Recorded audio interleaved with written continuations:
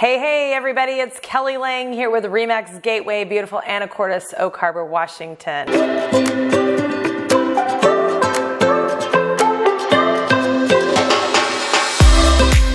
And I wanted to cover tips on how to compete with cash offers in a hot seller's market.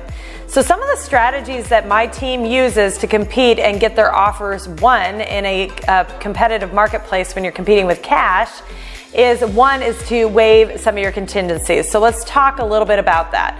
So I know it can be risky to waive an inspection, but you stand out above other offers, even cash offers, if you choose to waive your inspection. You can also put a large down, and that could possibly, after you talk to your lender, might waive an appraisal. So you have a right to waive your financing and still have your financing in an offer, but you just don't get to come back and get earnest money back if for some reason your financing fell through. So you could choose to waive your financing. Another thing you could do too is find out if the seller would like a longer rent back after closing, and preferably offer that to the seller as a strategy to try to win. So giving them 30 to 60 days to move out of their house after closing as a concession.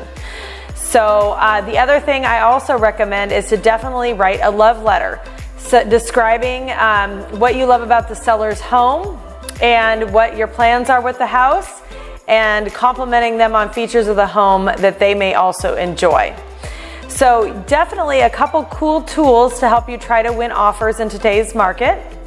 Another tip that I'd recommend is a low appraisal addendum. So what this looks like is if you have extra cash, $20,000, $30,000, and you're escalating above list to try to compete with that cash offer, you can cover the difference in case the appraisal comes in low. So that is a strategy too that could help you win in a cash offer situation.